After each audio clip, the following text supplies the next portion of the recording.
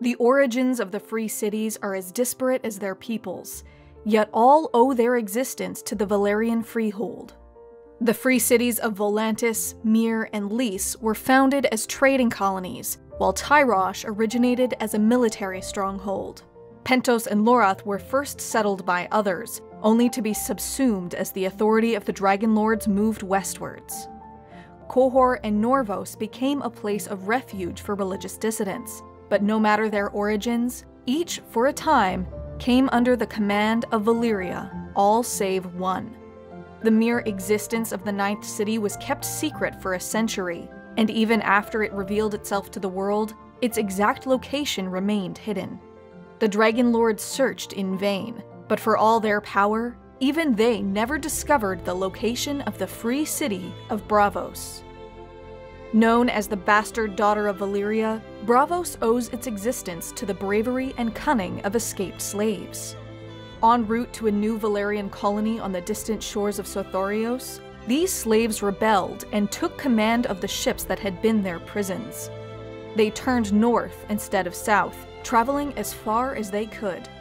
According to the histories, it was a group of slave women from the lands of Jogos Nai, moon singers, who predicted where their final sanctuary could be found, a hidden lagoon covered in pine and fog, where no man or woman would ever be a slave.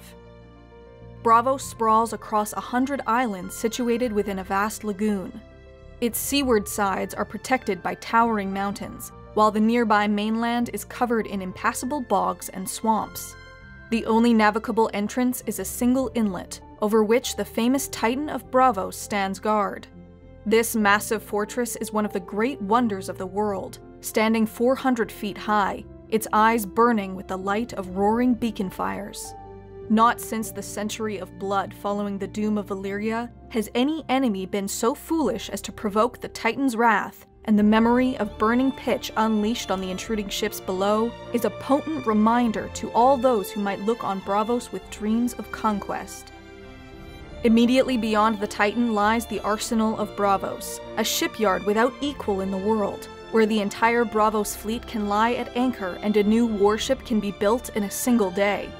The city itself is a maze of waterways and bridges, linking together islands and floating structures. Where the citizens of other cities might boast of their grand avenues and streets, the Braavosi can be justly proud of their canals.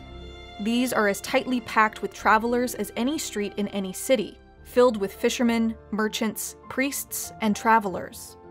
3 main harbors provide access to the city, but countless wharves and landings are the site of unyielding activity.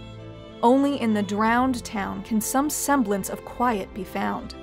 This is the eldest part of the city, and many of its buildings have collapsed back into the waters, places where only the poorest live now. Within the alleyways of the city, away from the water's edge, Braavos might be mistaken for any of the other great cities of Westeros or Essos, save for its near-complete absence of nature.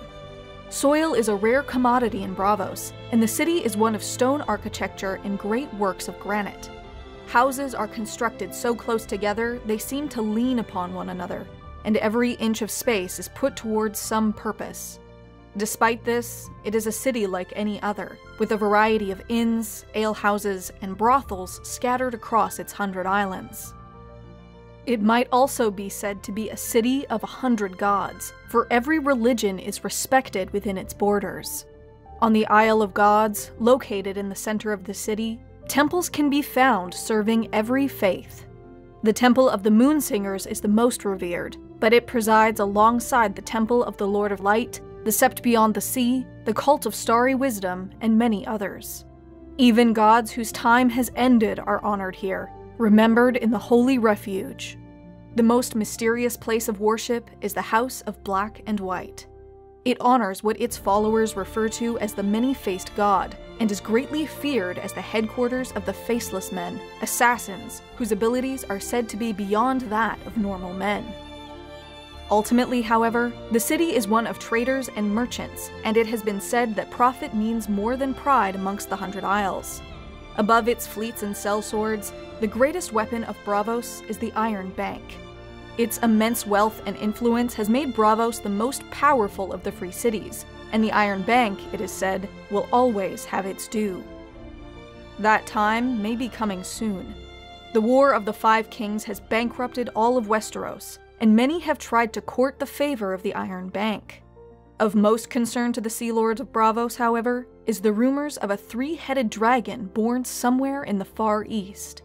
Braavos was founded by those who fled Valyria and the wrath of its dragon lords, and the city would sooner sink beneath the waves than be bound to the will of a foreign tyrant.